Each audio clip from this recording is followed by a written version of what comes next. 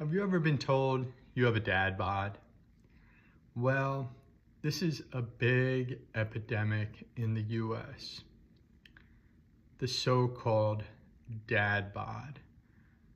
Almost a few years ago, we've made the dad bod normal, cool, sexy.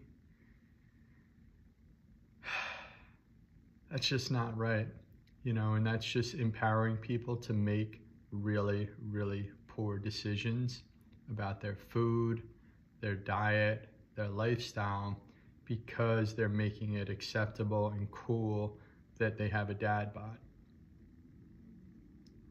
It's killing you.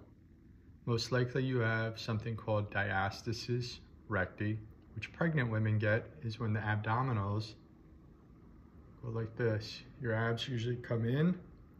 As the belly gets bigger, it expands, and you see that separation, and eventually it tears, or it just sits all the way out here, spread, so it'll never come in because there's too much food, too much inflammation, too much garbage in your body.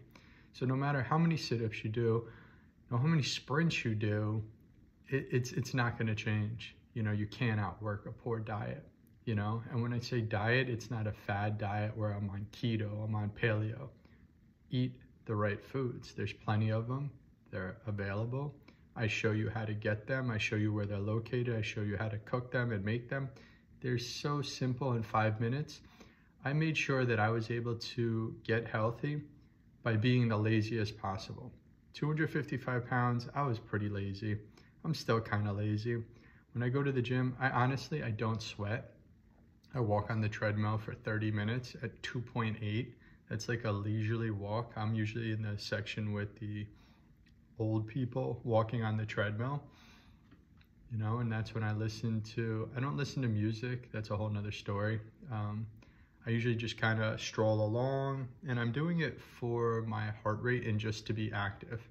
That's all, because sometimes we get stuck inside and we can't go outside and hike and walk in nature and be in the sun or whatever, due to work, whatever. So I make sure I'm up at 5 a.m. before the sun comes up. I have the most energy. I go to the gym. I walk on the treadmill for an hour, and I just kind of clear my mind, stretch, go home, start the day. Very simple. I have a life too. I go to bed at 9. There are things that happen throughout the day that don't allow you to sleep for 5 hours, but I had to change all those things so I was able to do the right thing so I could stay healthy. Instead of like partying all night and then missing the gym, instead of eating garbage throughout the day and counteracting all my hard work, So I'm in the gym a lot, and I see a lot of people, and they're like working hard, sprinting on the thing, huffing and puffing, lifting heavy weights. And then, I just keep an eye on them. I'm a chiropractor, so I always offer them care and help. And they all come in with kind of like the same thing. My back hurts here, here, here, and here.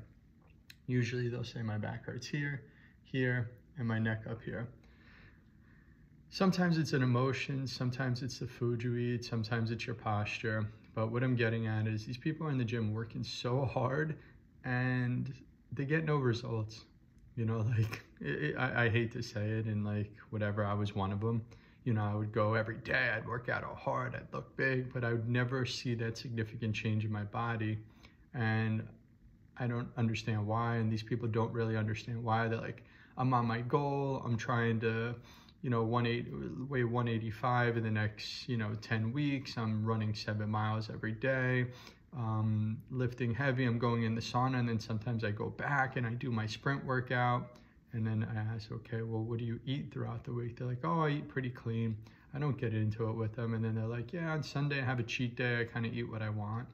And I'm like, oof, that cheat day is destroying everything.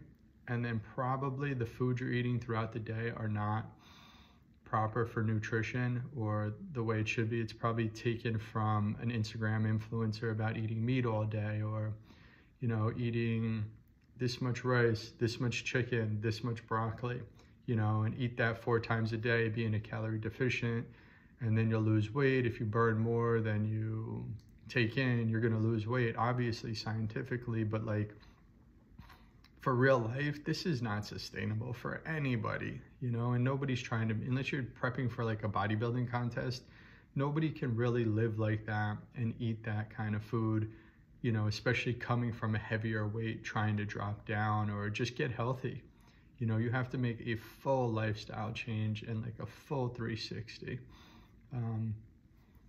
You know, and I show you how to do a lot of it on the channel and on the Substack. I'm doing it daily so you can see what it really looks like. I post my recipes, the calories, the macros, the shopping list, and the price of the food. So it's beneficial if you're going that route.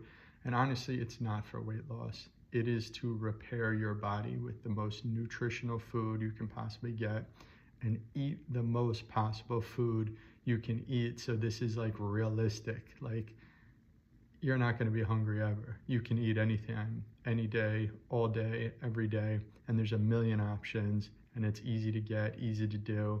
There's no real excuse, because I made it so simple that anybody can do it, because I was the laziest and I had every excuse in the book, but I made it so easy that it's like, honestly, anybody can do it, and it's almost effortless. And then eventually it just becomes your routine and your lifestyle.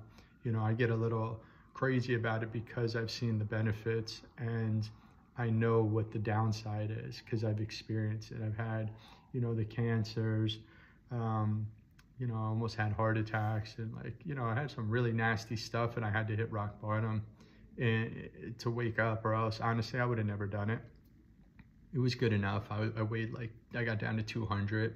You know, I looked good enough. I felt good enough. I couldn't do everything I wanted to do.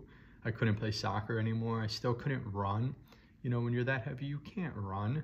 You know, so like I didn't even attempt to run in the gym. I was like, how am I going to get this done without running? Because everyone's like, oh, you got to run 10 miles to lose weight, and then you got to be in a calorie deficiency. Like, how on earth are you going to go be fat, run, sprint, do all these huffing and puffing workouts, break your, you know, go hard and like, you know, work hard every day, and then come home to eat like less food just to obtain weight loss?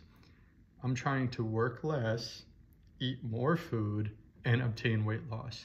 And it was possible, and get gains. Got them. You know what I mean? And it's not stressful. It's not anything out of the ordinary. It's not something you cannot do. I'll show you all the information on the Substack. Just go read the page, you know, and there's a million posts on there about every day's workout, all the calories, all the foods, where to buy them. You know, there's even like shopping lists that you can put onto Wii or, you know, Instacart, and just, I tried to make it as simple as possible. And this is more for my patients, so I don't have to repeat this information every day when they ask.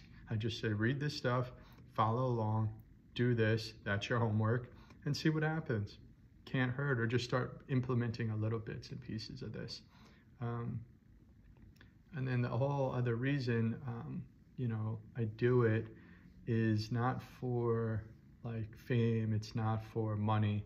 This is all so that my whole goal as becoming a chiropractor a really long time ago was, I wanted to be in a profession after a while, after being retired and just making tons of money and just relaxing and having free time.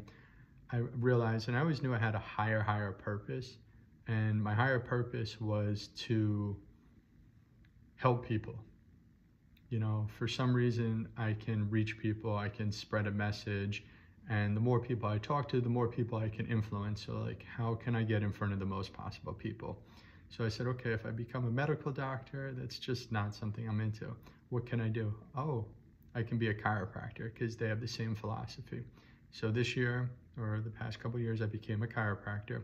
Now I'm able to see 100 patients a day.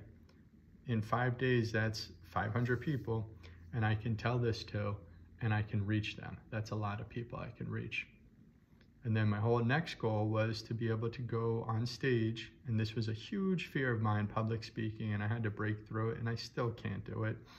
It's difficult. There's all these, yeah, I'll talk about that next, but you know, the fear of public speaking is really tough. I'm just going to start another video about all that.